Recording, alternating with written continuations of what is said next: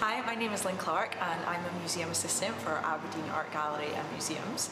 And for those of you familiar with Aberdeen Maritime Museum, you will have seen the object which greets you at the Adelphi entrance, the Newt Suit.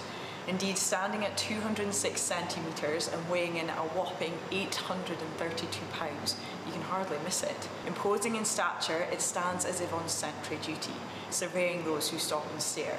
A quiet authority that perhaps comes from its sheer size and scale.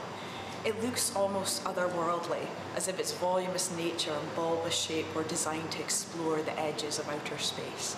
But while the suit is indeed designed for exploration, it's not for the far reaches of the solar system, but for the depths of the Earth's oceans. It is in fact an atmospheric diving suit, designed and originally built by Phil Newton.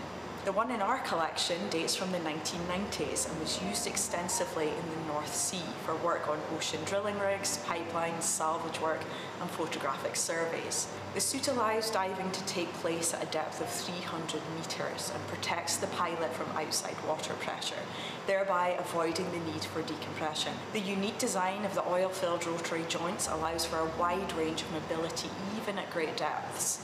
There are 20 joints in total, the wrist being the smallest and the hip being the largest.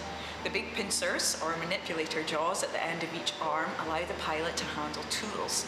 Not easy in cloudy or choppy seas, especially when the pilot is effectively wearing a submarine as a suit. Newt Suit is almost robotic-like, something inherently cold and clinical in its outlook with that huge metal surface area. At the same time, however, it is operated by a very real, living, breathing person. An interesting contrast that reinforces our ideas of the relationships between human and machine.